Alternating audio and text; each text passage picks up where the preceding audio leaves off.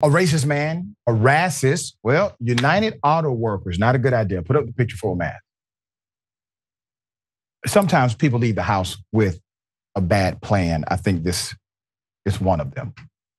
Images obtained by Fox 2 Detroit shows multiple United Auto Workers getting into, let's call it a melee, with the man sporting a neon green shirt who they say spewed racial slurs at them.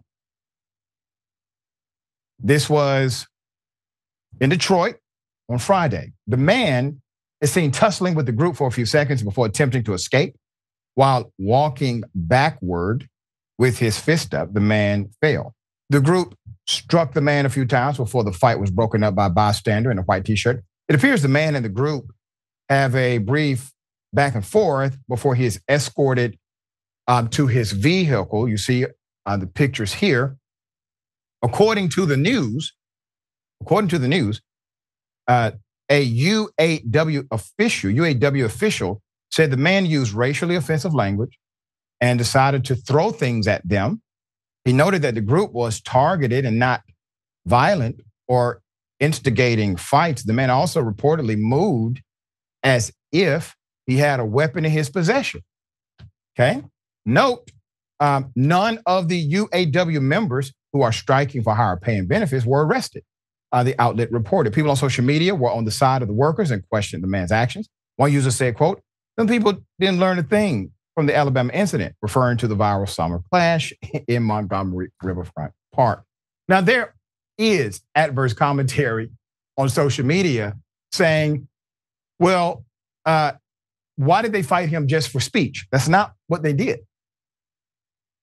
The man was aggressively approaching.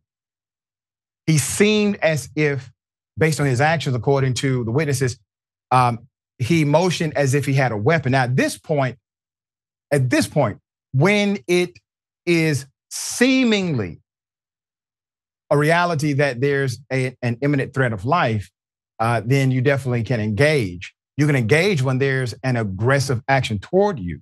So there's absolutely nothing illegal about what these particular workers did. And guess what? The man's alive, all right? I can't say the same would have happened to a black male at a Trump rally, all right? Okay, Sharon, thoughts here.